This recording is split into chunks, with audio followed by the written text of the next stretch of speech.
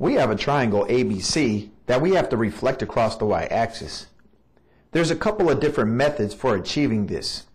One method is to simply use the coordinate plane itself to do the reflection. Before reflecting this object across the y-axis, let's make sure we first know where the y-axis is. On a coordinate plane, the y-axis is the line which goes up and down. We must make sure that our object is reflected across that line. Now, let's take a look at point C.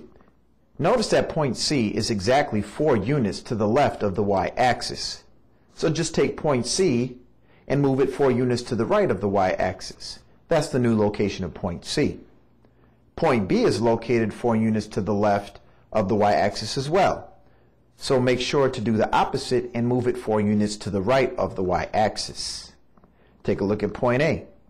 Point A is located 7 units to the left of the y-axis. So let's simply move it 7 units to the right of the y-axis. And we have found the 3 new locations of point A, B, and C to reflect it across the y-axis. Now, let's write down the ordered pairs of the new points. Point A is located at +7, -6.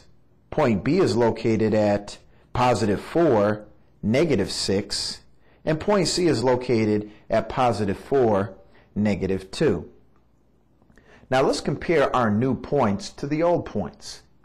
As you take a look, the absolute value of each of the coordinates stayed exactly the same, meaning that A had an absolute value of 7 and 6, and when we changed it, the number still stayed 7, 6, but there was one thing that did change.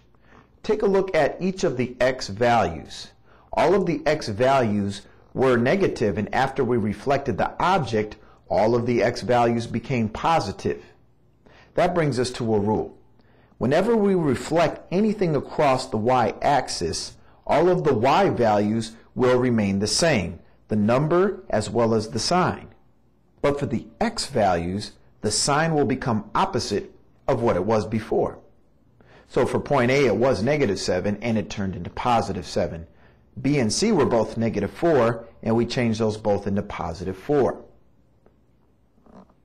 Now let's use the same rule to reflect triangle ABC across the x-axis. The same rule will apply, except for when reflecting something across the x-axis, it's the x values which will remain the same, and it is the y values that we will have to change the sign to the opposite of what it was. So let's just rewrite all the x values exactly the same. -7, -4, and -4. Now, let's take all of the y values. Because each of the y values were negative, simply turn them positive. So instead of -6, -6, and -2, we now have 6, 6, and 2. Now we have the location of the 3 new points when reflecting our original triangle across the x-axis. Now let's plot each of the ordered pairs. The new point A is going to be located at -7, +6. The new B location is at -4, +6. And point C is located at -4, +2. And when you connect all of the dots, we have our new right triangle, ABC, which was reflected across the x-axis.